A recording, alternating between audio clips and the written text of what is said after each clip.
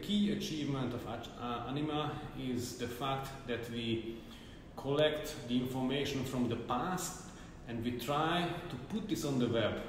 We call this the so-called best practices portal, where we collect former field studies results into a huge database, and we try to establish a very well structured way how the user can access this information.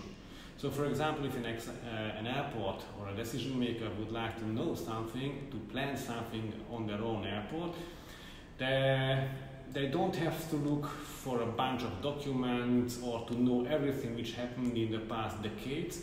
They can simply go to our best practices portal and then follow a path where he or she can define what are my possibilities, and at the end to arrive to a few number of documents which are worth to understand, to study, and to get information from this.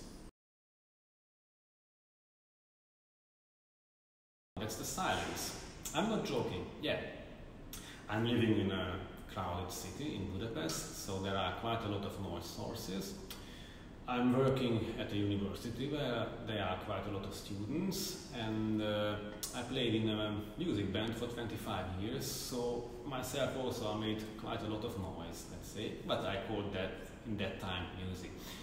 So, and now I can really appreciate when there is silence around me, when I can sit there and just enjoy the silence, to be calm and so on.